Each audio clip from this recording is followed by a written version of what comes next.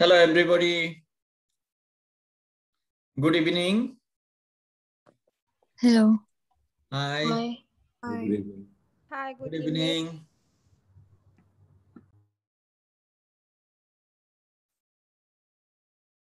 Welcome to lecture 5. In this lecture, we will be discussing a corporate social responsibility and electronic procurement. In the last lecture, we discussed about procurement strategies, for example, single sourcing or multiple sourcing. We discussed about sourcing from a small supplier or large supplier, sourcing directly from manufacturer or distributor and agents. We also discussed about a supplier relationship management and supplier development. In case you do not have any existing supplier for a product, then you need to develop supplier. You need to convince supplier to supply that new product for you. And supplier relationship, in that case, we discussed about the importance of maintaining a good relationship with supplier by creating trust, cooperation, and commitment among the supply chain members, especially the suppliers. And we also had practice exercise on analytical hierarchy process using Excel template that I provided you. And we practiced how to select the best supplier. If you have any problem in solving that issue, then let me know. We can discuss it today as well. Relating to group formation, if you still do not have any group, please let me know.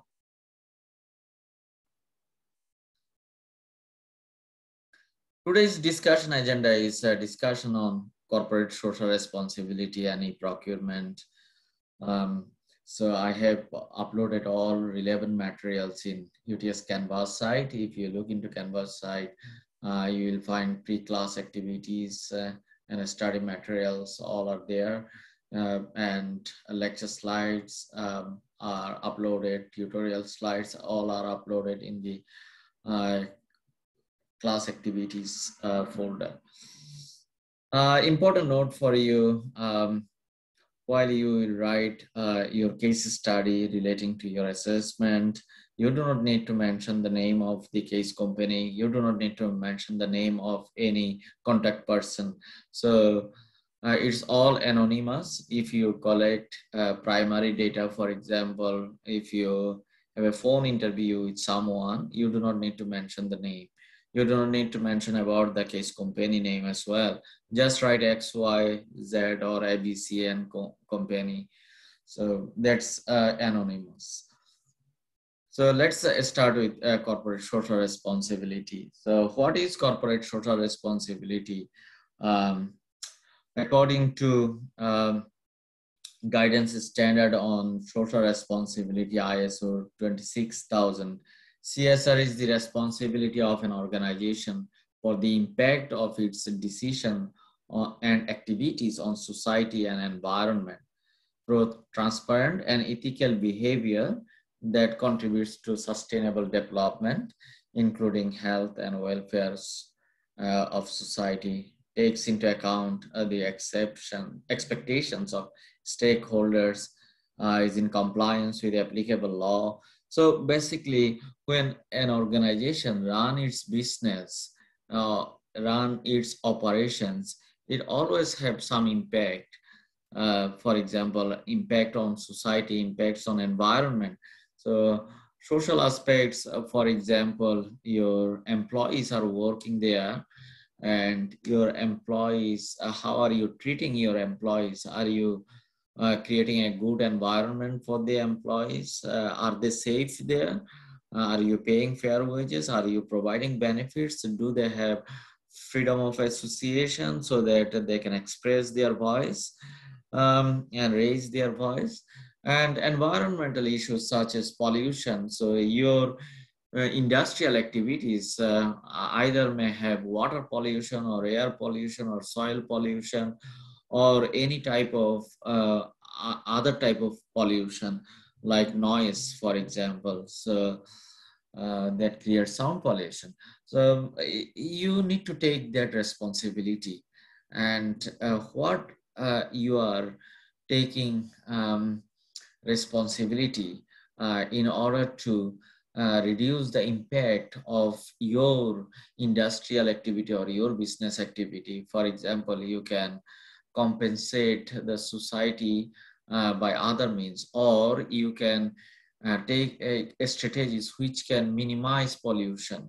It may not make to zero pollution, but it's make effort to minimize pollution, minimize impact on the employees working there. So that's the thing called CSR, or corporate social responsibility. That is, corporates or the business organizations need to take responsibility of what they are doing to environment and society. So here you see triple bottom line, three pillars: social, environmental, and economic. So if we tell about a corporate social responsibility, sustainability, sustainable supply chain management, ethical behavior or ethical operations, so these ethical procurement, these are all related to sustainability. So it has three pillars: social, environmental, and economic. And corresponding to that, another three P are people, profit, and planet. So people is relating to social component, planet is relating to environmental component, and profit is relating to economic component of triple bottom line.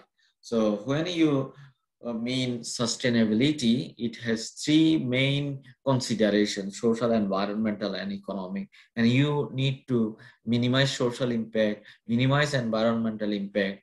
At the same time, you need to economically sustainable. So corresponding to corporate social responsibility, another concept is purchasing social responsibility. These two are very linked with each other. So you have corporate social responsibility goal, and in order to achieve that goal, you need to maintain procurement or purchasing social responsibility. So what it is, basically considering social responsibility issues, for example, treatment with people, your profit, and planet issues, while planning and executing the purchasing and procurement functions. So if I give an example, you source material from a supplier who is actually not taking care of environment and polluting the environment and affecting society badly. So that means you are encouraging something which is negatively affecting the society. So if you source uh, products or material from a supplier who is environmentally responsible, socially responsible, and have ethical code of conduct, then you are contributing positively to society. So you need to consider corporate social responsibility issues while you source material or semi-finished products from the supplier. So that's relating to purchasing social responsibility. What is needed and why it is needed? So for procurement social responsibility, you need to make sure that you are sourcing from the right supplier and you are maintaining sustainability as standard when you are sourcing from your supplier. Okay, and why it is needed? Because meeting a stakeholders requirement. So you have a stakeholders, for example, your customers, who are the main stakeholders, and customers do not want sourcing material from irresponsible sources. So in unethical sources. So that's why you need to meet the requirements of customers. You need to meet the requirement of other stakeholders. For example, your um, uh, shareholders. For example, your um, uh, organizational people who are um, working inside the organization, they also do not want sourcing from unethical sources. So you have government, another stakeholder, you have um, different agencies, non-government agencies as well, or non-government organizations, NGOs. So that are the different stakeholders, and you need to satisfy them. And in order to satisfy them, you need to use procurement social responsibility. And here is an example that the results show an average annual sales increase of 2% for products with sustainability claims. So if your products are sustainable, annual sales increase is 2%, whereas for general product is only 1%. So it is better to being sustainable and source ethically, source from a responsible supplier. So here is an is a example from a research of mine, which is showing a positive relationship between corporate social responsibility and corporate financial performance. So here you see uh, your model one that is showing return on asset. Um, that's the dependent variable. Return on asset is depending on your government activities, your if you look into WP means workplace safety, for example. P and S, that means product and service. So your product and service are sustainable or ethical. Then environmental, it's your product is environmentally responsible. Then COM, that means community score. So it's all our CSR variables. And you see there is a positive relationship between, there is no negative. Constant is a different thing. Constant is for intercept. So, but if you look into the independent variable and dependent variable relationship, all are positive. That means if you have uh,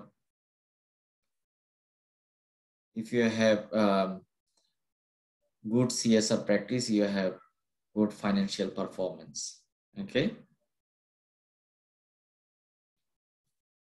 So similarly, in model 2, we are showing return on equity also have a positive relationship with CSR variables.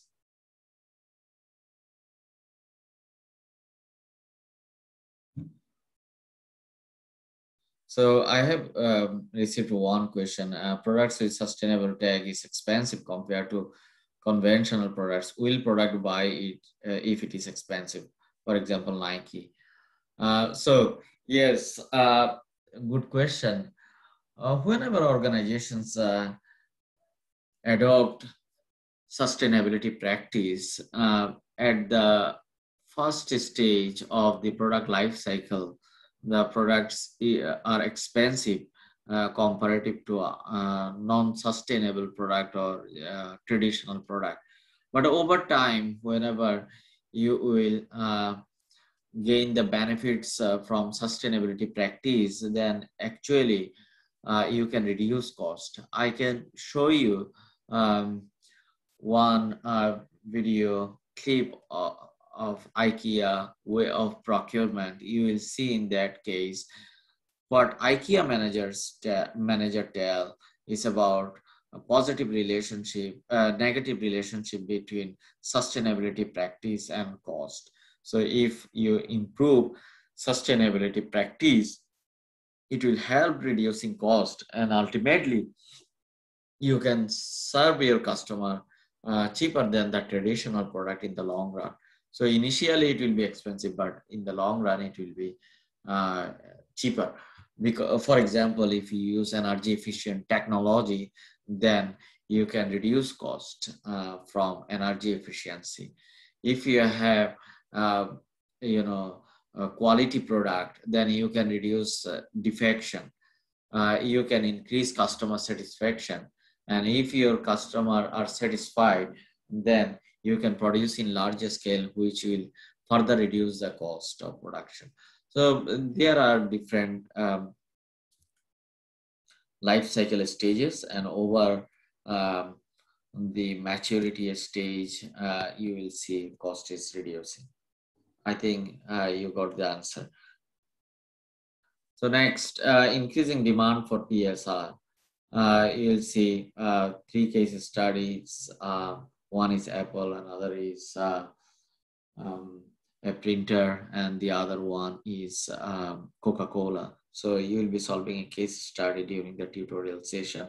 It's about Apple, and we'll be discussing them in detail. So these are relating to your case study on Apple. Challenges in implementing CSR. So yes, there are a lot of challenges while you will try to implement CSR. For example, general perception of people is that if you want to implement CSR, it will add cost, and ultimately customer may not buy with higher cost. Okay, so there are a lot of perception relating to cost, relating to feasibility of the product, relating to design, so many issues. So here is one of the research result from my study. So what are the barriers or challenges? For example, lack of awareness. Lack of awareness among employees, general employees, and the management people. So usually management people are a bit laggards, sometimes laggards in implementing sustainability because they think it will add cost. Non-compliance of some social issues in organizations. So in some of the countries you see non-compliance tendency, so they don't care. So that are some important problems as well. So absence of sustainability strategy. Many of the organizations do not have sustainability strategy at all. So if you do not have sustainability strategy, then you cannot implement CSR practices. Absence of adequate governance. How will you govern whether your organizational people are practicing sustainability or your supply chain people are practicing sustainability? So lack of governance as well. Similarly, you will see barriers relating to environmental sustainability practices. So I have mentioned a list of social sustainability challenges to social sustainability factors and environmental sustainability factors. You can go through, and if you have any problem to understand, let me know. These are all easy things. 6 steps to responsible buying. How will you ensure responsible buying? So one of the effective ways is establishing good relationship with supplier. So if you have a good relationship with your supplier and other supply chain partners, then you can cooperate with them. You can share ideas, you can collaborate with them, and jointly improve sustainability performance. Make sure your communication are clear and timely. So you are communicating with your supplier in the right time, and it's clear what your expectation is clear to your supplier, so that supplier can comply with your expectation relating to sustainability. Establish sustainable pricing with the supplier. So sometimes we see we are more towards price competition, and then we press our suppliers to reduce price. But in that case, if the supplier agree with you, probably it comes with some compromise with sustainability factors. For example, if you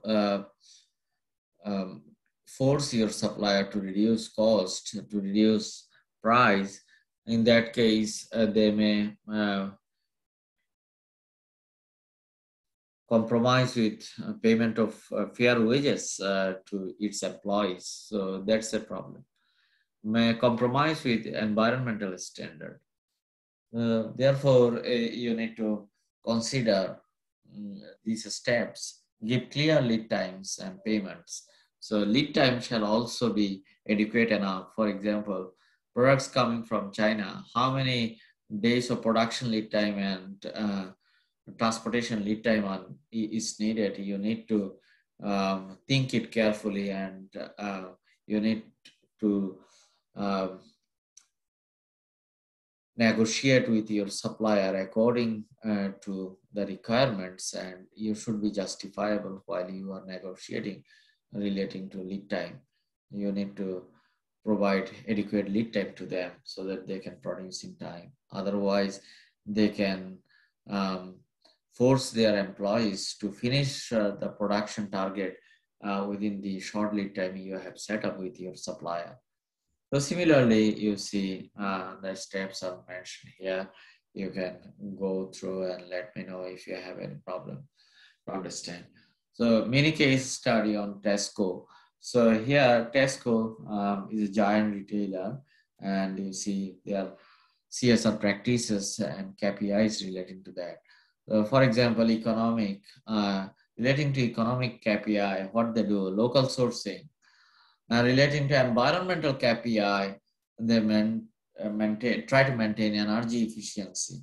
So year on percentage reduction of usage. Um, for example, your electricity usage, water usage or consumption. Then vehicle efficiency. If whether you are using energy efficient vehicle or not. Recycling. So what is the rate of recycling of the products? Is it 50% or more or less than 50%? So then relating to social KPI, you see computer for schools. So they donate computers for local schools. Charitable donation around 1%. So to support local community. Um, Employee retention and training. This is another social KPI. So you are retaining your employees and you are serving your employees. You are training your employees for their future development and growth. Supply chain labor standard, training staff and suppliers so that they can maintain um, labor standard in their organization. And also in your organization, you are training your staff to comply with labor standard. So these are some of the examples that how companies set KPI corresponding to CSR practices. And this example is dealing with Tesco, how they maintain CSR in their practices.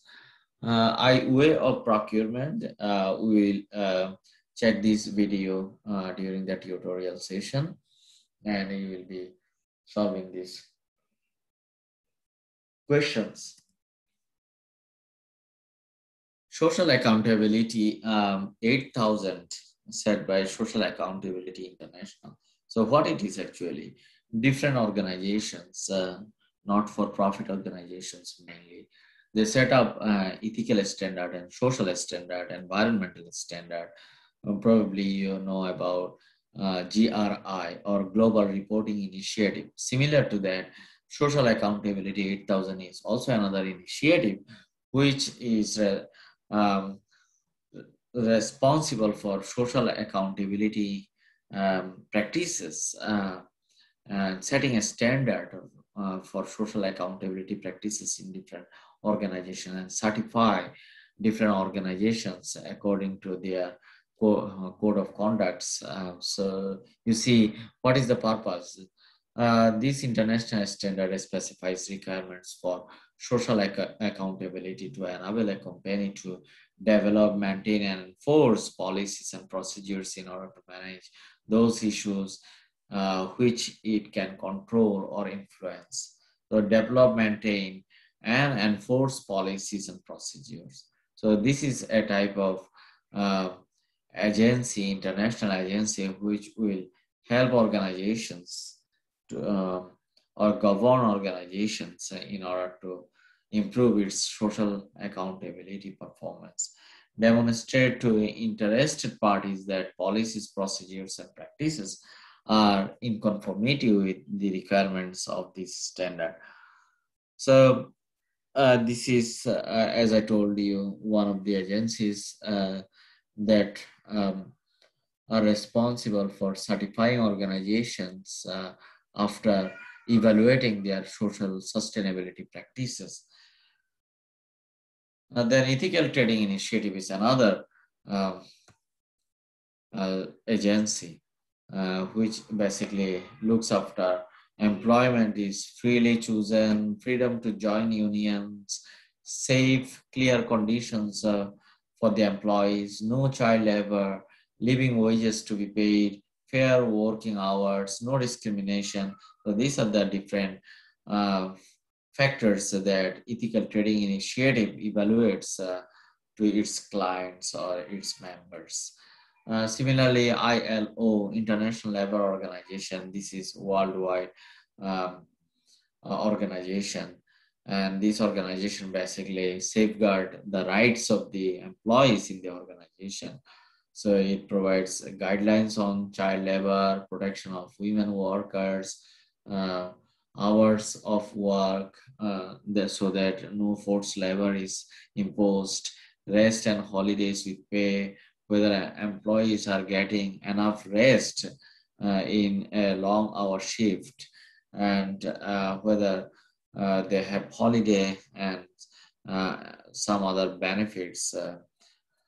So this organization also monitors the practices of different companies, whether they are complying with the ILO standard to safeguard the interest of the employees. Um, so then fair trade is another initiative. So it's a trading partner development with the supply chain members, okay, to ensure um, some of the basic principles like engage with stakeholders, understand the supplier country context, transparent communication with the supply chain members, price to cover cost of labor and capital employed, develop partnering relationship throughout the supply chain. For example, you have a grower or producer in Africa and you are buying those products here in Australia.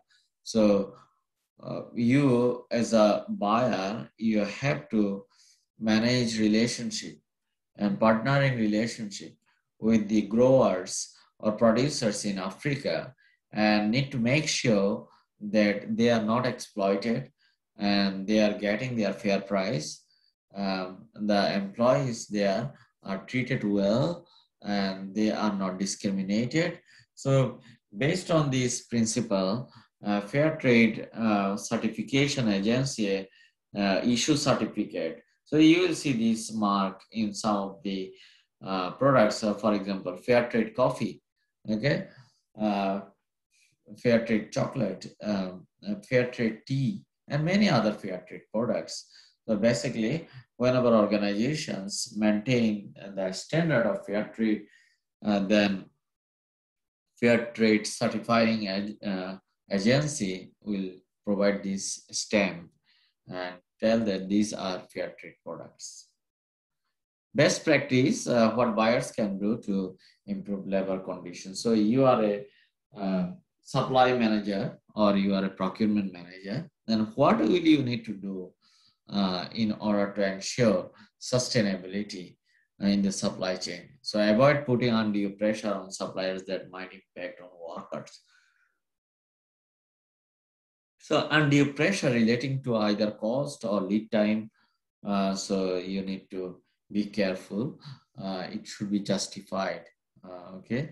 So if you force your supplier to supply within 10 days, then the supplier probably forcing their employees to meet that deadline and produce the product, whether working extra hour and forcefully is the most important, whether the supplier is forcefully employing its employees to supply in time. Think about effect on prices you set. So what price you have set after negotiation? During negotiation, are you focusing more on price? Is it something not justified with your supplier? Is it coming with compromising with many other sustainability issues? Give reasonable time scale for suppliers to address areas of non-compliance. If you find non-compliance according to your standard, then what are you doing? Are you straightly cutting off, or you are providing the supplier in observation period or observation uh, time? So you cannot directly cut relationship. You need to put them on observation or probation and see whether they are improving their performance over time. If they do not improve their performance relating to social and environmental issues, then ultimately what you can do, you can after notice, then you can suspend and cut off relationship with the supplier. Then help your major supplier to share good practice. So your uh, have different suppliers, and good suppliers can share its practice, and you can communicate with the others. Group activity relating to case study, we'll be doing those things in tutorial session. Now I'm starting discussion on electronic procurement. Before going to electronic procurement, do you have any question?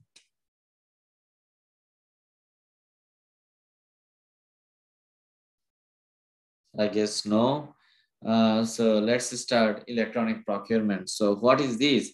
Usually electronic procurement is using internet and e-procurement application or software to operate the transaction aspects of requisitioning, authorizing, ordering, receiving, and payment process. So transactional aspects, so day-to-day transactional issues um, um, can be automated using electronic procurement, because you do not need to place manual purchase order. What you can do, you check the requirements of the various departments, and if you see the particular department needs some products which are usually either leverage product or it's a routine item, then you can straight away use electronic procurement.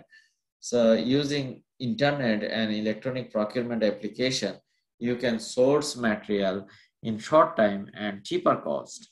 Why it is cheaper? Because it's a automated process. For example, you do not need to place a purchase order manually.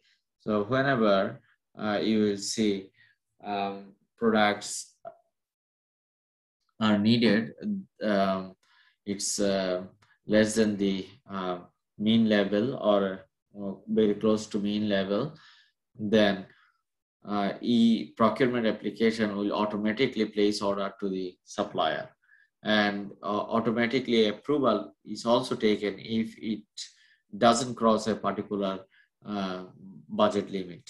So using internet and e-procurement application for transaction aspect of procurement is electronic procurement. On the other hand, e-sourcing is using internet to make decision and form strategies for procurement. So in the sourcing part, you see using internet and electronic procurement software or application to make decision for strategies for procurement, form strategies for procurement. So in that case, you are collecting information in your e-procurement application. You have a catalog for different products, and corresponding to that catalog, you will see a list of suppliers. Then you can check their offers corresponding to a different list of products, and then you can get a comparative analysis of cost, lead time, all those things corresponding to different suppliers, and then you can take a decision. Okay, this supplier or that supplier is better in terms of lead time, in terms of price. So ultimately, you can take a decision. So e-sourcing basically is more research aspect, finding information and analyzing that. On the other hand, e-procurement is more transactional aspect. Uh, that's what we do usually day to day, placing purchase order and execution of those can be done electronically, or electronic procurement can be applied directly for those products which are routinely sourced and is not strategic in nature for your organization. So here are some of the applications for electronic procurement. You see here, like Kraljic matrix, you see 4 different type of product: critical, leverage, routine, bottleneck. So in case of routine product, vendor managed inventory or web forms can be used. On the other hand, if you look into critical items or strategic items, you see extranet. So extranet, direct relationship with your organization, with external organizations like your suppliers. So you have direct integration with your suppliers. You can check their system.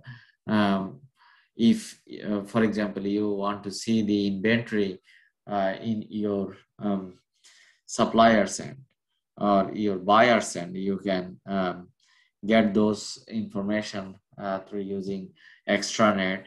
You can log into the other company system and you can pull necessary information that you need for decision making.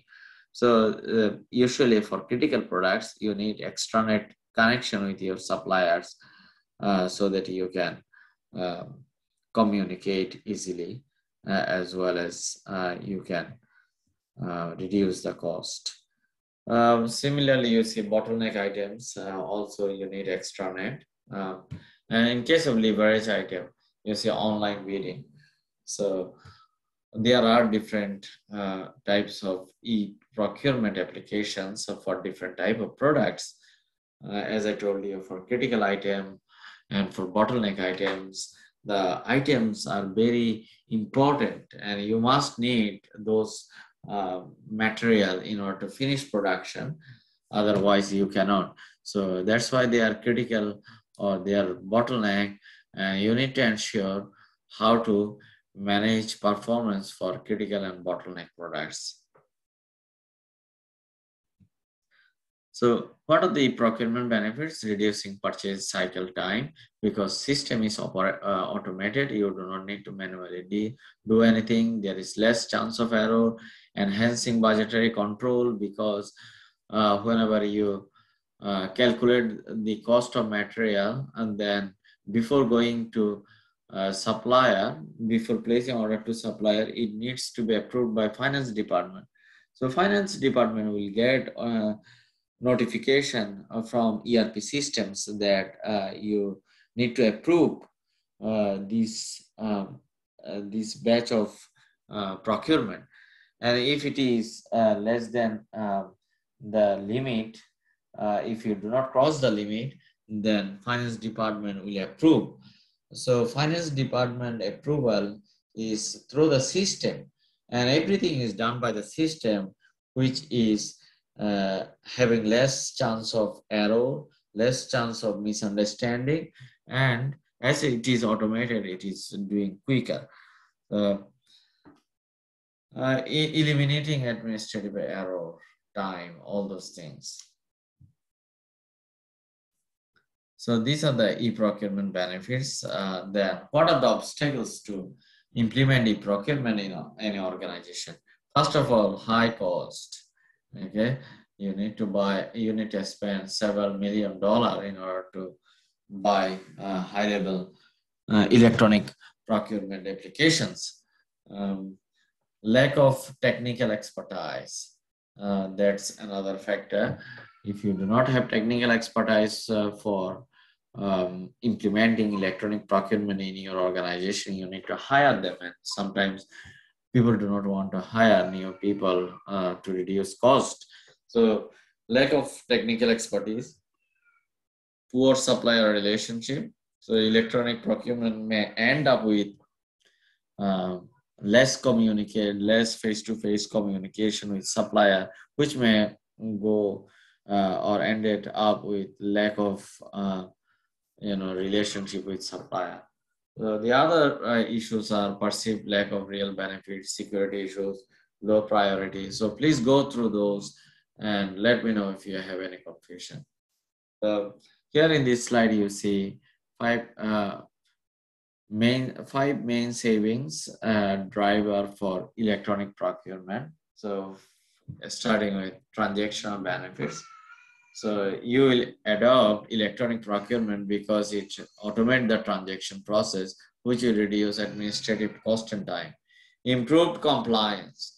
So as it is in system, it is available to everybody. It is transparent and improved compliance is possible.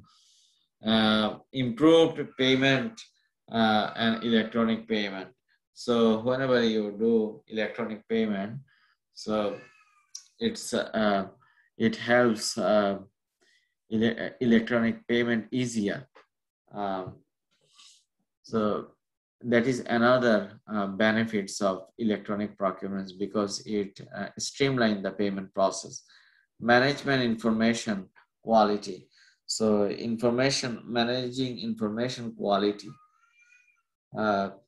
That is another benefit of electronic procurement in the sense that it is system generated data, and system generated data are good data getting directly from the system and more reliable. So you can use those data for further analysis. So management information improve quality of MIS or management information systems. Here in this slide, you will see some of the reasons why buyers use electronic auctions. For example, improve cost as a trial or pilot. So implementing electronic auction is just a pilot project, and people are trying to get feedback from the pilot project, how it works. Process improvement, auction are long-term strategy. So some of the organizations, they use auction as a strategy. So that's why they use electronic auctions. So you see there are many reasons. And these all are self-explanatory why organizations use electronic auctions. Barriers to electronic procurement. Though there are a lot of benefits, there are barriers as well. For example, potential high cost of integrating electronic procurement tools with ERP system. So a system to system integration process is always challenging. So your IT experts shall sit together and see how can they solve those potential problems of integration with procurement tools and ERP systems. Soft aspect of procurement cannot be considered. So some of the products, for example, strategic products, you need assurance not only for product quantity, but product assurance relating to lead time, assurance relating to quality, quantity, lead time, and many other assurance. So the other thing is commitment of the supplier. So those type of trust, communication, commitment, these are lacking in case of electronic procurement. Good suppliers feel reluctant to bid because they know that they have a lot of buyers and they buy to the so they buy directly from the supplier using electronic procurement. But soft aspect is always important relating to critical and strategic product. If you avoid soft aspects, If you focus only on automating the transactional process, then your procurement will not be successful in achieving your organizational goal. So barrier to electronic procurement is it sometimes avoids soft aspect of procurement, and good suppliers may feel reluctant to go with the electronic procurement because they are critical suppliers. They want uh, more communication with the supplier and try to build long-term commitment, regular communication with the buyer. So we will solve worksheet during the tutorial session, but by this time, MCDM is also be done during tutorial. QFD practice will also be done during tutorial. These all are tutorial slides. Relating to sustainable corporate social responsibility and electronic procurement, if you have any question, please ask me quickly. Then we will go for break. Any question? No? No one? No question? Then I assume that you understood all the lecture slides that I have discussed. Now we have a break before starting our tutorial session. So you have a 10 minutes break. I will see you at around 7 p.m. Thank you.